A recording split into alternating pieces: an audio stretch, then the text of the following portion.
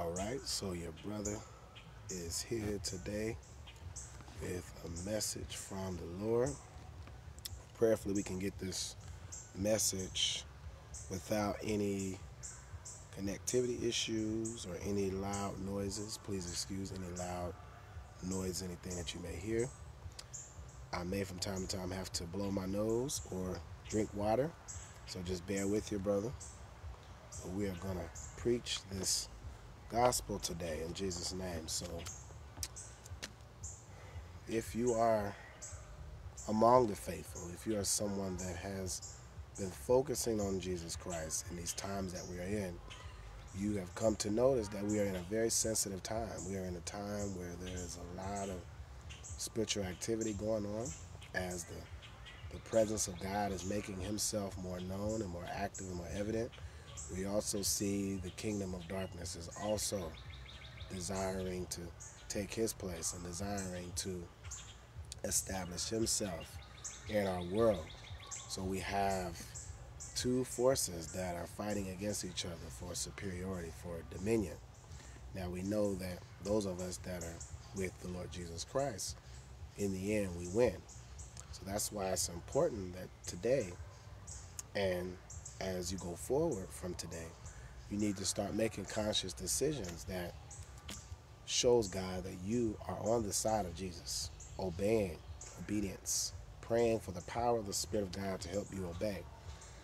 And if salvation is not yet where you have arrived at, that has not been a destination that you've gotten to yet, then prayerfully, after this message is preached to you, grace may make space available for you to accept Jesus Christ as your Lord and your Savior and as your Redeemer.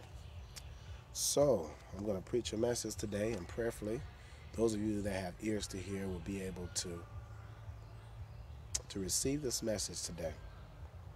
And we're going to be in Zechariah chapter 5. We're going to read some verses here. And I may also adjust the camera if we don't have the best view here. So let me try to reposition this. May have to move.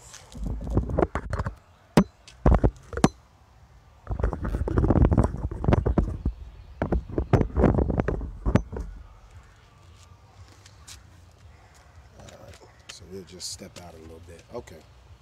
So, Zechariah chapter 5, starting at the first verse, it says, "Then I turned and lifted up my eyes and looked, and behold, a flying roll." So Zechariah is seeing this flying roll, like a flying piece of paper or something. He's seeing this in the air. And he said unto me, "What seest thou?" And I answered, "I see a flying roll. The length thereof is 20 cubits, and the breadth thereof is 10 cubits. This is also the dimensions of Solomon's porch. Verse 3. Then said he unto me, This is the curse that goeth forth over the face of the whole earth. For everyone that stealeth shall be cut off as on this side according to it, and everyone that sweareth shall be cut off as on that side according to it."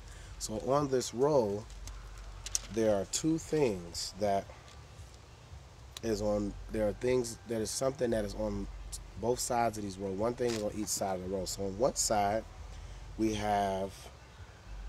It says those that stealeth will be cut off, and those that sweareth. So today we have people that falsely use the name of God. People that use the Lord's name. They have a form of godliness, but they deny the power thereof. We have people who are professing faith in Jesus, and they walk in the power of God, where they have the power. This is where the Word of God says, where it talks about, haven't I casted out devils, haven't I raised the dead, haven't I healed the sick, haven't I done all these things in your name? So it's talking about the fact that people have power, and they will use that power and use the name of our Lord Jesus Christ in order to execute certain things. But the Lord is classifying them as a thief and a robber because he's not their Lord. They've just used him to obtain measures of power to try to control their world, because that's where man is right now. That's where we are as people. People are desiring power. They want to have power over their lives, and they want to have power over their world. And they don't want to depend on God so that God can control the power that he gives, and so that God can control the world, because ultimately God wants to use us as his vessels of honor, as his earthen vessels, to execute his judgment, or to release his wisdom, or his grace, or his glory, or whatever he's wanting to make available to man. Man is a vehicle by which he likes to release things. So on one end of this road, we have the person that a person that stealeth. So we have people, and some people don't use the name of Jesus. They're just simply people that have understood that you can perform certain rituals, you can do certain things, and you can obtain measures of power. You can open up portals and realms of wisdom and understanding and power, and in doing so, you can better control your world. You can manipulate certain things about life for your betterment. So this is one of the aspects of the curse, because we know the ultimate curse that man is under is sin. And we see manifestations of that sin today through pride, rebellion, unbelief, fear, lust.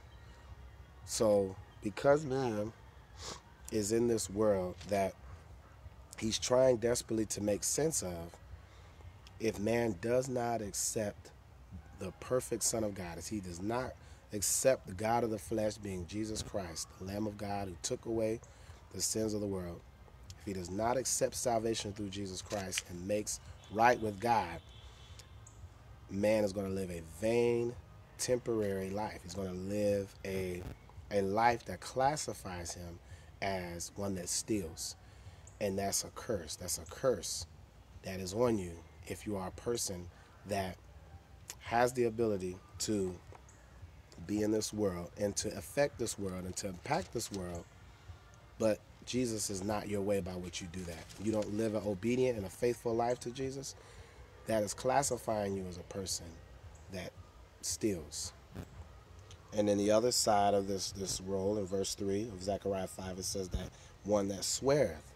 So just falsely proclaiming and using the name of the Lord, doing things on the Lord's behalf that you don't have the ability to do, making oaths and making agreements with false gods and false organizations, false belief systems, false things. The Lord is saying that you inherit, or you strengthen the curse on your life when you make oaths, or you make partnerships, or you make agreements with ungodly sources, ungodly things. So as we are entering into a time where, as we are getting into a time where it's becoming more distinct, and people are making decisions to decide if they want to spend forever with Jesus, or if they just simply want to live day by day and just make it through the day and just simply live lives of pleasure and live lives of satisfying their flesh. Then understand that there's even a scripture in Proverbs that says that the curse of the Lord is in the house of the wicked. So we're classified as wicked when we don't accept Jesus Christ as Lord, and we don't go forth with daily obedience, daily commitment, daily devotion, daily worship, and constantly being in his presence so that he can make himself one with us and make our hearts and our minds in alignment with his perfect will. We will find ourselves, and we can find ourselves in the category of one that steals or one that swears, meaning because we want to survive and we are afraid of death, we will make decisions that place us out of the will of God by agreeing to things, by acknowledging and agreeing and coming into fellowship with darkness and evil and wicked things that the Lord has tried to protect us and keep us from. So let's continue. Verse 4 says, I will bring it forth, saith the Lord of hosts, and it shall enter into the house of the thief. So now he's talking about that it's actually going to affect the homes of the people who make these decisions. The people who live lifestyles that show that they would rather steal from God. They would rather steal from God than to submit to him. Because if you're not submitting to God, but yet God is doing good for you, he's doing good through you, then you are stealing. So it's saying that on verse 4 that the Lord is going to bring it forth. He's going to bring forth into the house of the thief, the curse that he talked about in verse 3, and into the house that him that sweareth falsely in my name, and it shall remain in the midst of his house, and it shall consume it with the timber thereof and the stones thereof. So it's saying that without repentance, without confession of sins, without a transformation in the thinking, without a sanctification of the person, without the Lord building the house, actually remaking this house, rebuilding this house, being the stabilization of the house, being the foundation of the house, then it's saying that it will remain there. And what happens when the curse of the Lord remains in a house is going to eventually, it's one by one, is going to break the house down. Man breaks down in time without God. God doesn't always immediately just destroy things or people, places, things right in an instant. God is long-suffering and he's slow to anger. He's merciful.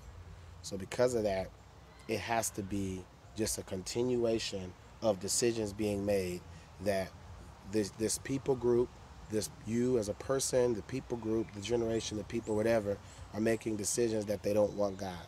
So that God has to make decisions or judgments that shows how he feels or what he thinks about what he's seeing.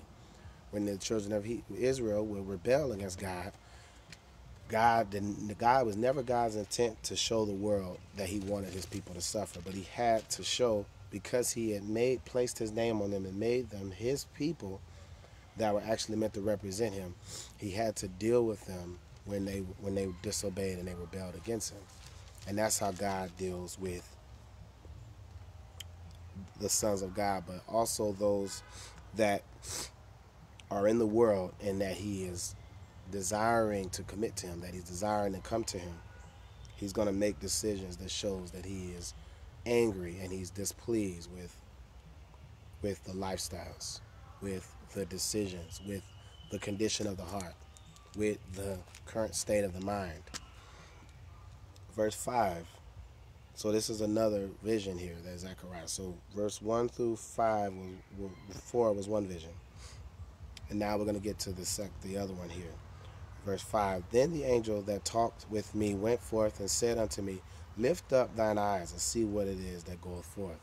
Verse 6, And I said, What is it? And he said, This is an ephah that goeth forth. He said, Moreover, this is their resemblance throughout all the earth. So Zechariah is showing, like, look, this is what the sins of the people have actually built up.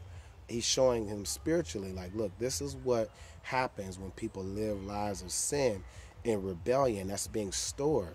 It's being built up. It's not just people just sinning and living lives, but no, in the spirit, something is being stored up. So what in verse 5 or verse 6, what an ephah is, it's a dry measurement of about 6 or 7 gallons.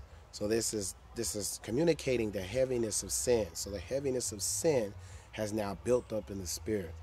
And this is where we are now, because people are living lives of sin. They use God's name in vain. They place names on, they put t-shirts. And we were talking about in my ministry here with a couple of my brothers and sisters how people wear shirts like this, but it'll say like God is dope. They're trying to merge God into the world and make God like this worldly trend, and they communicate him in a way that's very loose and very dishonorable. He's not being honored and reverenced as God, but yet we're lowering him down to one of just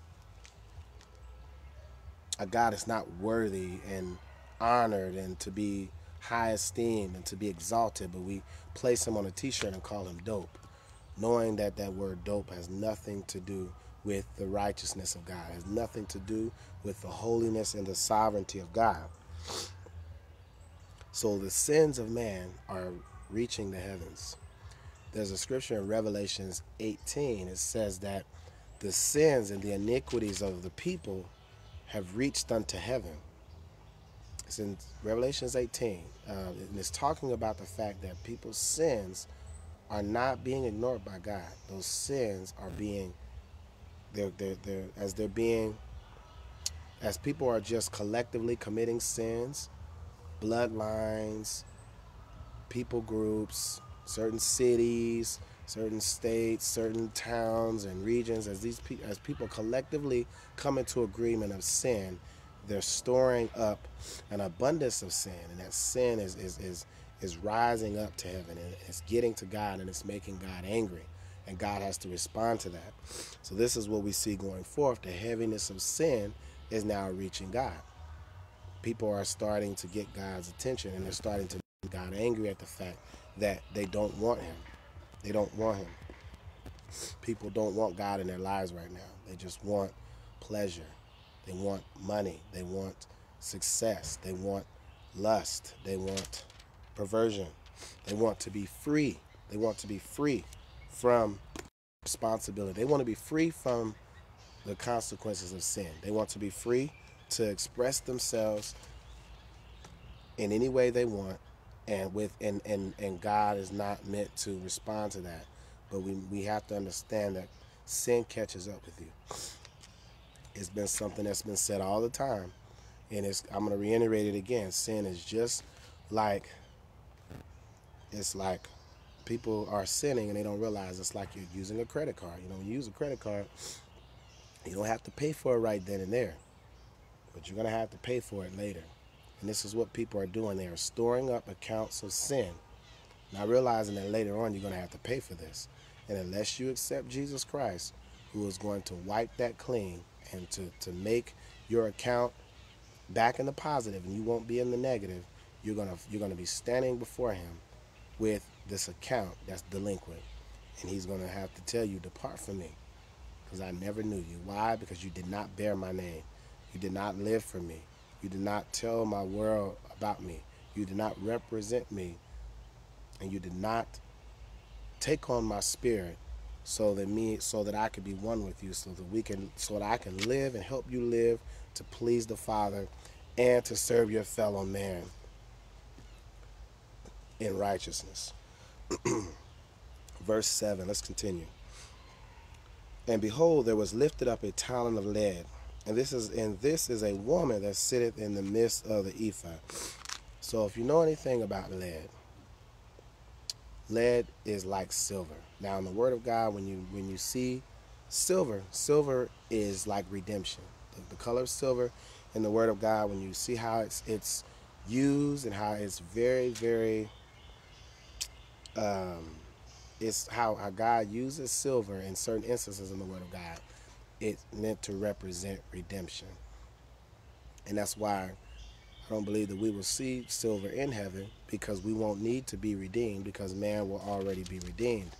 The redeemed of the Lord will be with him, and we will see gold. We won't see silver.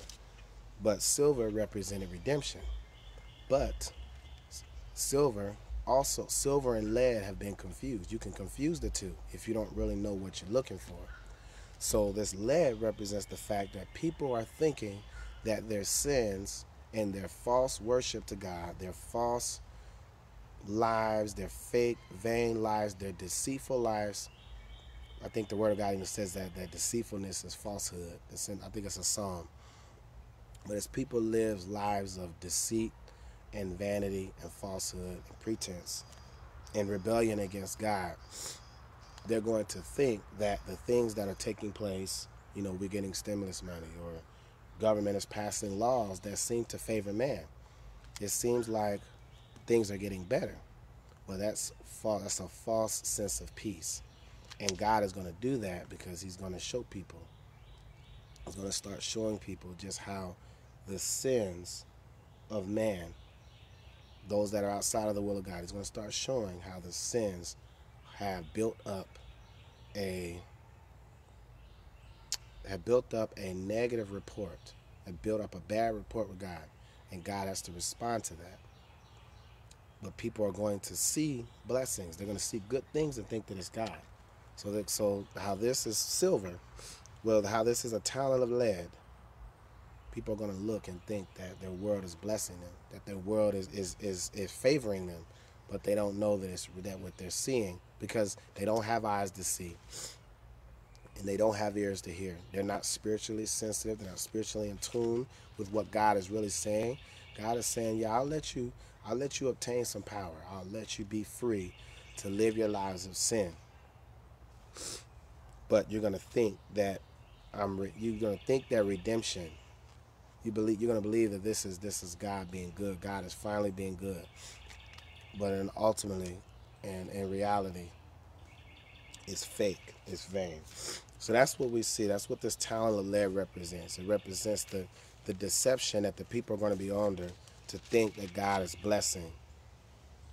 God is blessing their nations. And God is really making statements that he's judging the world.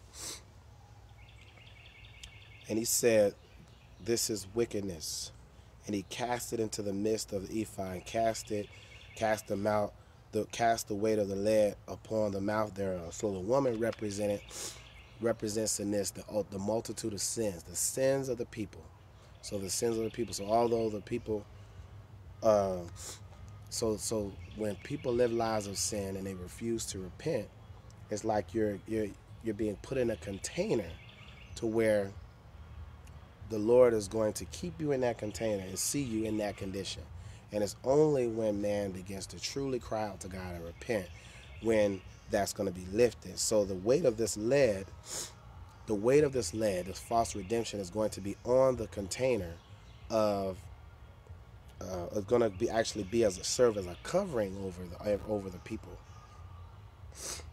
So the multitude of the sins, it represents the woman. And then the false redemption and the lead is going to actually contain and serve as a mouth, as a container thereof. And it's also going to serve as a mouth, because with your mouth you speak. So this is what God is going to hear when if people live their lives every day. This is the communication that people are giving to God. We are not redeemed. We don't have your redemption because we don't have you, and we are living lives of sin. So that's the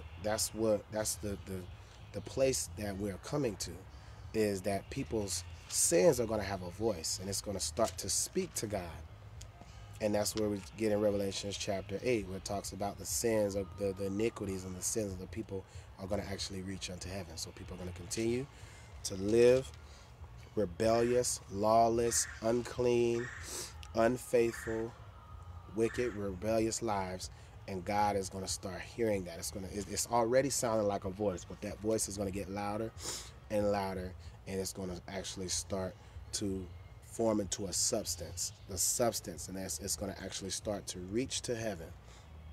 So spiritually, people are living lives that dismiss God and disobey God, and God it is eventually going to reach God, and God is going to have to respond to that.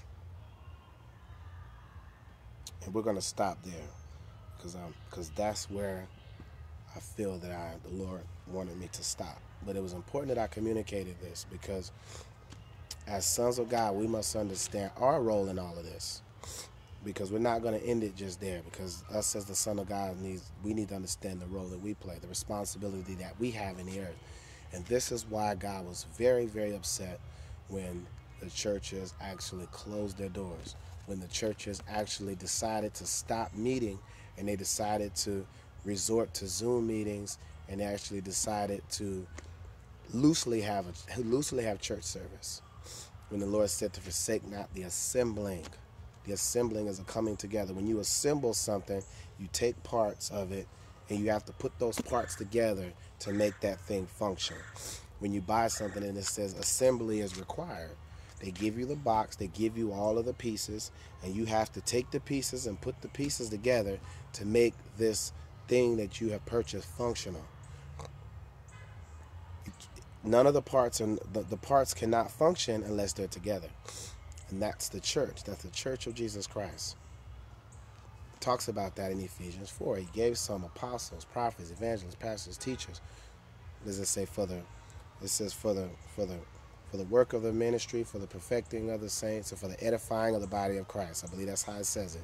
So the church is important because it keeps the saints that are in the house of God strong, and it keeps those and for the world, it keeps the glory and the grace of God active. So there is still space for those that are living lives in Zechariah chapter 5. They can come out of that and repent. They can fight and get out of that life of sin.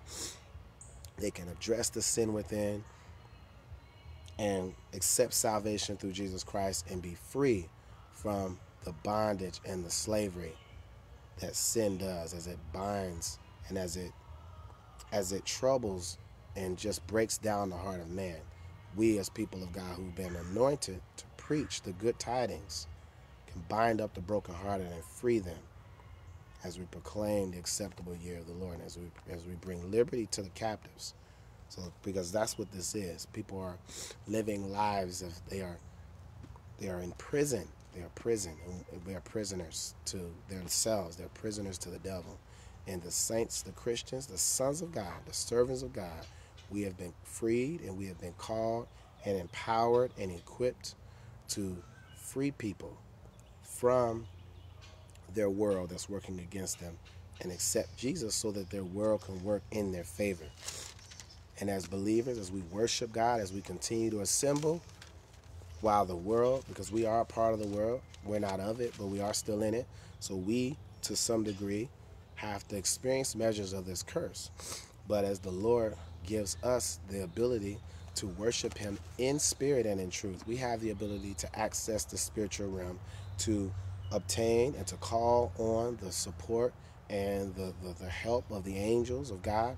They come to assist us. They make sure that that silver is not, it has not been corroded and turned into lead, false redemption, but we still have redemption from Jesus Christ.